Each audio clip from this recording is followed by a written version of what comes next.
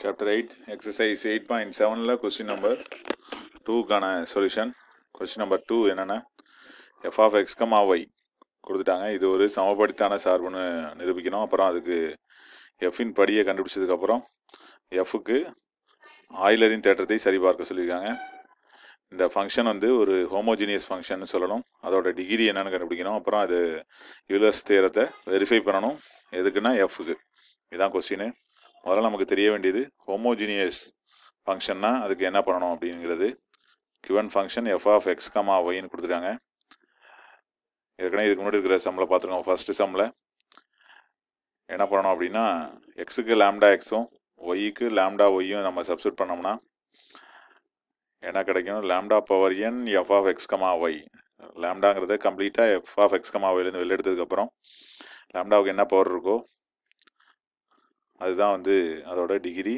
அப்படி எடுத்துட்டோம் எஃப்க்குள்ளார லேம்டாவே இல்லை அப்படின்னா அந்த ஃபங்க்ஷன் எஃப் வந்து ஹோமோஜினியஸ்.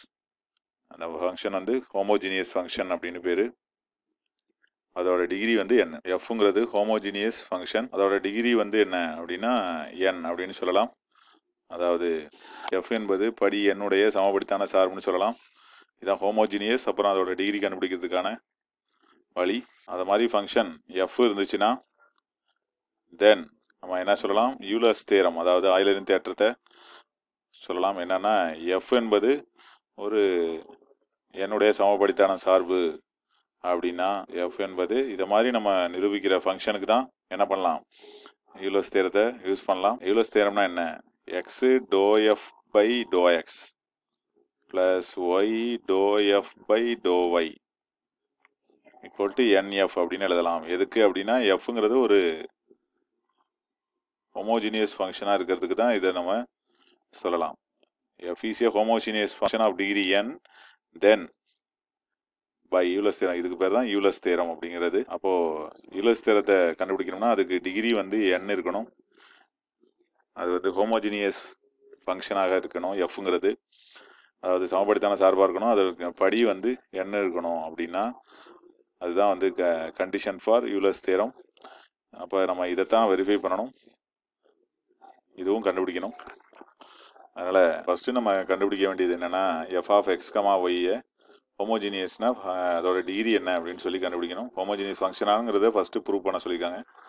அதுதான் ஃபஸ்ட்டு நம்ம ஆன்சர் பண்ண போகிறோம். எஃப் ஆஃப் எக்ஸ் கமா ஒய்ங்கிறது என்ன அப்படின்னா X cube minus 2x squared Y plus 3xy square plus Y cube. இதில் எக்ஸுக்கு பதிலாக லேம்டா எக்ஸு, ஒய்க்கு பதிலாக லேம்டா ஒய் சப்ஸ்டியூட் பண்ணுறோம். எக்ஸுக்கு பதிலாக லேம்டா எக்ஸு, ஒய்க்கு பதிலாக லேம்டா ஒய் போடுறோம். இப்போ என்ன கிடைக்கும்? X கியூப்ங்கிறது lambda cube X cube minus 2x ஸ்கொயர்டுங்கிறது lambda squared X square, ஒய்ங்கிறது lambda Y plus 3x எக்ஸுக்கு பதிலாக lambda x, Y ஸ்கொயர்னா lambda squared Y square, Y கியூப்னா lambda cube Y cube அப்படியே கிடைக்குது. எல்லாத்துலேயும் பார்த்தோம்னா 3 லேம்டா மல்டிபிள் வந்துடுது. இதுலேயும் லேம்டா கியூபு, இதுலேயும் lambda cube. அப்போ லேம்டா கியூபை காமனாக எடுத்துருவோம்.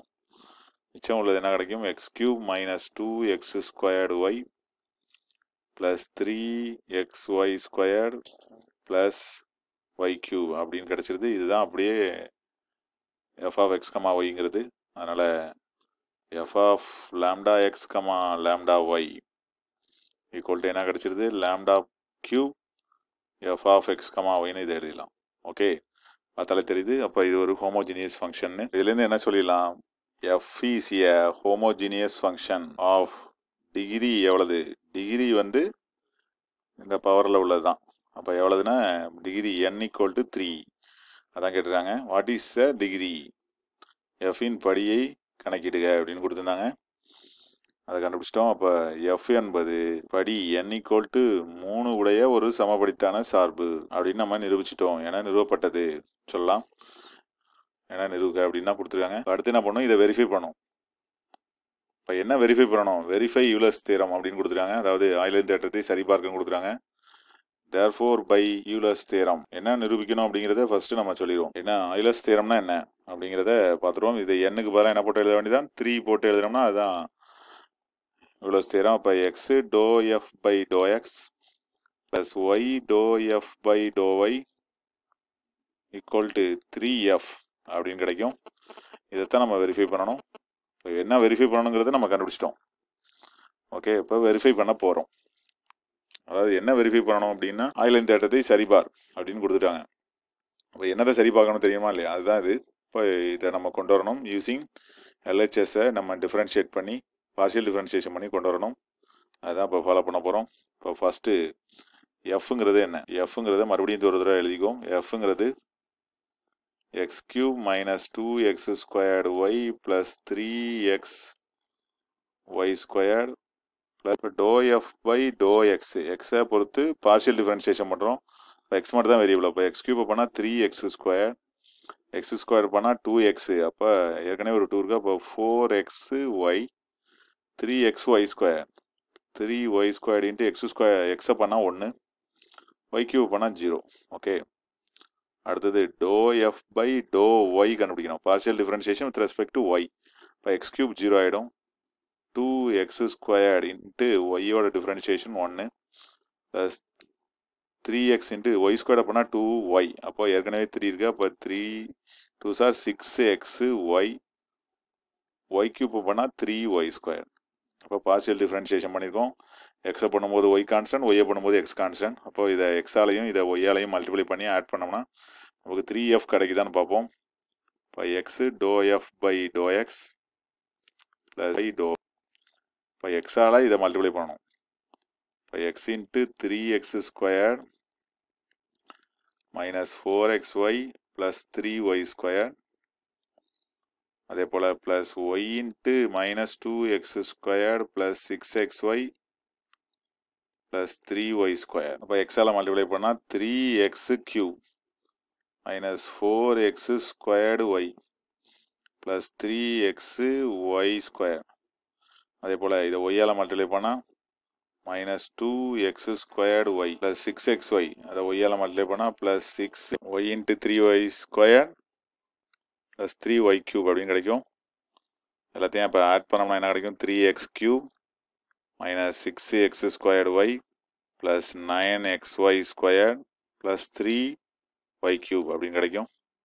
எல்லாத்துலேயுமே 3 டேபிளில் வருது. அப்போ 3யை காமனாக எடுத்துருவோம். அப்போ என்ன கிடைக்கும்? x³ 3யை காமனாக எடுத்துட்டோம்னா அப்போ 2x² plus 3xy² plus 3x. அப்போ இது என்ன ப்ராக்கெட்டுக்குள்ளே இருக்குது அப்படின்னா அதுதான் வந்து எஃப். அப்போ therefore this is 3 times F அப்படின்னு சொல்லிடலாம். எது அப்படின்னா x to F by to X plus Y to F by to Y அப்படிங்கிறது 3fன்னு கிடச்சிட்டு இதுதான் ஆயிலின் தேற்றம். அதை நம்ம வந்து டிஃப்ரென்ஷியேஷன் பார்ஷியல் டிஃப்ரென்ஷியேஷன் மூலமாக கண்டுபிடிச்சிட்டோம். அப்போ இதுலேருந்து நம்ம என்ன சொல்லலாம்? வெரிஃபைடு அப்படின்னு சொல்லிடலாம். வெரிஃபைடு அதான் சொல்லுறாங்க. வெரிஃபைடு பண்ணுங்க, எதை ஆயிலின் தேற்றத்தை சரி பாருங்க அப்படின்னு சொல்லியிருக்காங்க. அப்போ சரி பார்க்கப்பட்டது அப்படின்னு சொல்லிடலாம். நம்ம இதான் கொஸ்டினில் கேட்டிருக்காங்க. Verify Euler's theorem for F அப்படின்னு. அதை நம்ம வெரிஃபை பண்ணிட்டோம். ஃபஸ்ட்டு அது ஹோமோஜினியஸ் அப்படின்னு சொல்லி ப்ரூவ் பண்ண சொல்லியிருந்தாங்க.